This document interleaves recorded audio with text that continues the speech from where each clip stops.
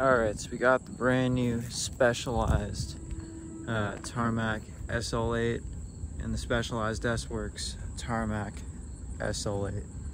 I was able to check out the new Specialized Tarmac Expert, the $6,500 US model, and I didn't ride it yet, but it looked pretty cool. And I really want to make a point on this channel to talk about these bikes in a way that people have not talked about them before.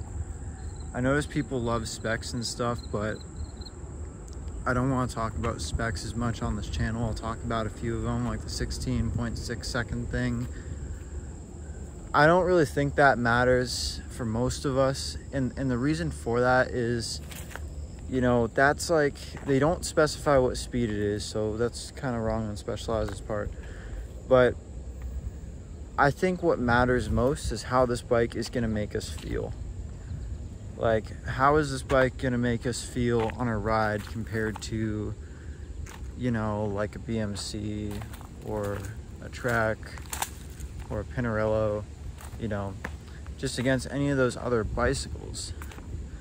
So I want to talk about also, I didn't put this video out right after the release because I wanted to hear about what some other people had to say about it first.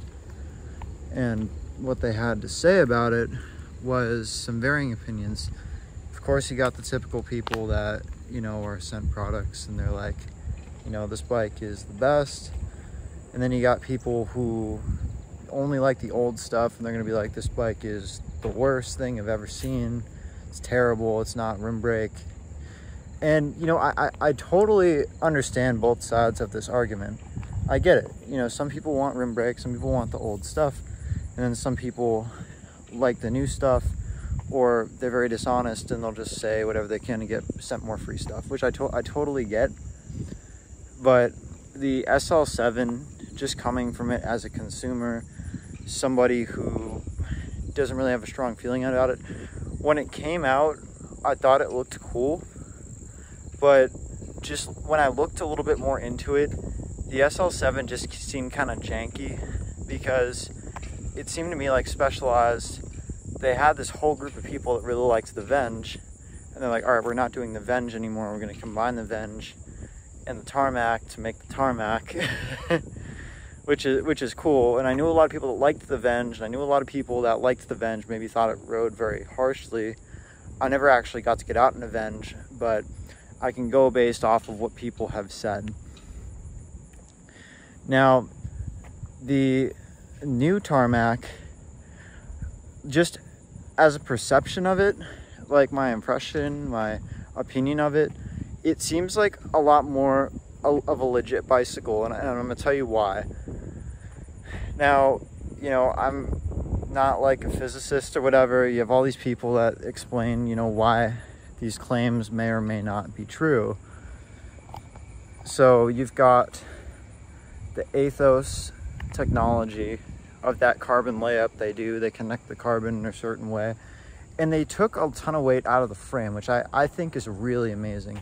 Like, if that's true and they were actually able to take like over 100 grams out of that frame, that's like really good, because everything is disc brakes now, because everybody wants integration. Nobody wants to see the cables or the hoses or anything like that. So they're really trying to get the weight of the frames down, because a lot of the group set manufacturers aren't super great about getting the weight down on their group sets. They're more focused on functionality, which is important too, and reducing wear and kind of making it cheaper to own group sets and not having to replace chains as often. Like, that's really, really good. But the frame manufacturers, like, everybody's doing their part to make these bikes as lightweight as possible, again, because everybody's focused on aerodynamics. And one thing somebody said at one point was, which it makes me look at, and I don't just want to pick on Specialized, I want to look at any brand that says aero is everything and weight doesn't matter, and then promoting how much lighter this bike is. It makes them seem kind of like, I don't know, like a cop-out from before. Do you know what I mean? it makes them seem like a cop-out from before, from whatever the previous model was. So that makes me raise an eyebrow. I'm not going to cry about it too much. I understand how you need to market things and how that works. But just if you do a little bit of digging, like, that makes you look at it like, But nevertheless, it's still a really impressive thing to have a lighter bicycle that is claimed to be as fast as a Venge. Like, you don't need a Venge. When, you know, a lot of companies like Trek make they make 3 bikes. You know, you have an Almonda and a Madone. And I think the Madone in the wind tunnel is faster than the Almonda, off of what I've seen, what I've researched.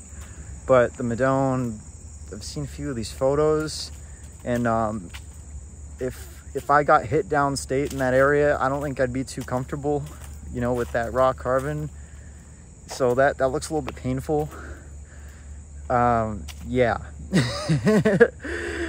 But yeah, basically we can have one bike that does all this, which is really cool. So if you're a climber or you're a sprinter, everybody can have the same bike, which saves the manufacturers a lot of money. I mean, makes our choice as consumers very easy. It does both of those things. It benefits everybody, which is actually a good thing, because, you know, bicycles are awesome. We want these companies to stay around. We want them to make good bicycles and have the resources to make bikes that aren't junk. If they are junk, if they're really good, make bikes that are like even better next year. You know, if your bike is so good, you know, no one's ever going to upgrade if it's like the same thing next year. That's why nobody buys a new iPhone anymore, because you have an iPhone that just got really good. You're like, what's the point of upgrading? It's not even that much faster. It doesn't feel much faster. So those are both sides of it. But I never did get to get out in an Athos. I will get out in an Athos at some point, and I want to tell you guys about it, because like, that is the bicycle that I've wanted to get out on the most. I just don't know anybody that owns one, and I haven't bothered to purchase one yet. But let me know in the comments below if you would like me to get an Athos, because I actually might want to do it. I wanted to wait and see how it is, see how the durability is. And I haven't heard a whole lot of horror stories with that carbon technology of weaving everything up in that way. Now, Tarmac, you know, some of the videos and the races I've seen, like in some of the World Tour races, or I forget exactly what race it was, but you've seen the frame snap in half because the frames are very lightweight. Now, I get that. I get they're a little bit, you know, weaker than the other carbon frames, basically because you've just got less material. You know, you're focused on making the bicycle as lightweight. But the thing is, people were saying that like 6 years ago. They're like, oh yeah, don't crash this bicycle. Like my Almonda SLR. Don't crash that because it's a wet noodle and it'll snap in half.